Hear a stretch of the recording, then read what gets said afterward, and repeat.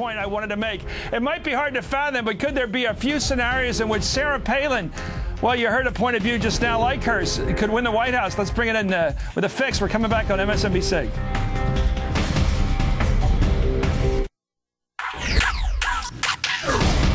We're back with the Politics Fix. According to reports, Sarah Palin has sold 700,000 copies of her book, Going Rogue, in just the first week. Could book sales translate into votes in 2012? We're back with Ron Brownstein and, of course, Chris Cillizza. Let me start with Chris this time. Let's go to the numbers here.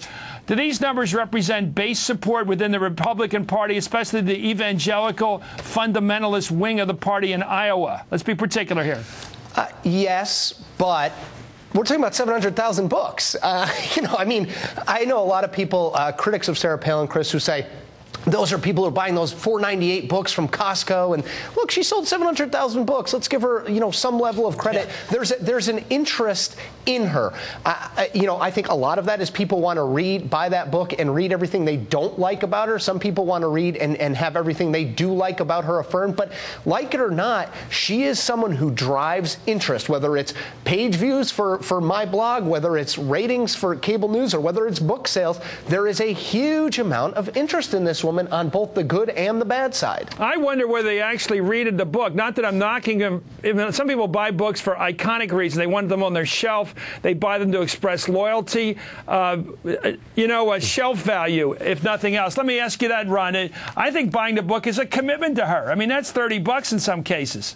Right, sure, but 700,000 books versus, 70 million votes that you roughly now need to get elected president, certainly north of 65 million. Look, her profile could change perhaps between now and 2012, but right now she is the potential nominee of a coalition that no longer exists. I mean, she is primarily a candidate, I think, that attracts culturally conservative, hawkish, blue-collar white voters, non-college white voters. In 1992, those voters were an absolute majority of the electorate. They were about 53%.